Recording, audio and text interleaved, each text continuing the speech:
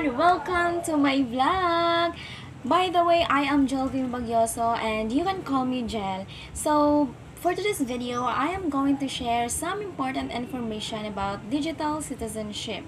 But before that, we're going to define first what is digital citizenship.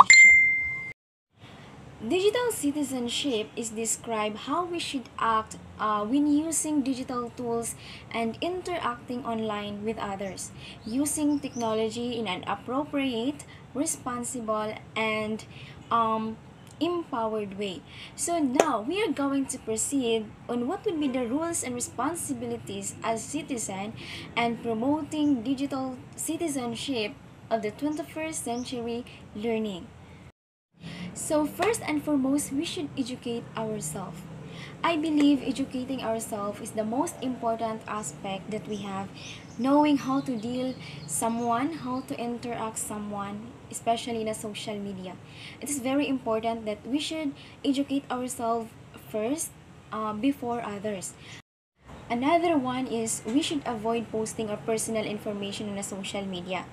This is one of the common issue why a lot of people scam and become in danger. Why? Because they are posting their personal information. So with that, we should being aware of that situation, right? Another one is live by the golden rule. Treat others the way you want to be treated, whether in person or online. Avoid sending negative messages and participating in behavior that can hurt someone else.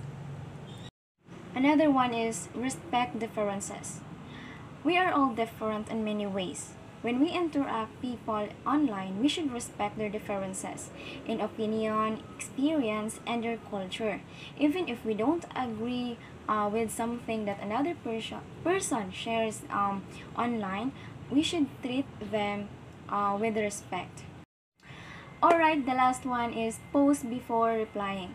Before we share anything online, it's very important that we should post and think about the consequences and what would be the result when we do this, when we do that, right?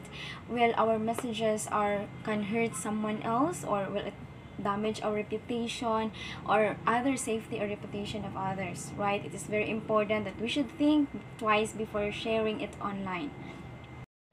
Before I end this video, I have something to share with you. So we can play a part in making the internet a safe and friendly place for everyone.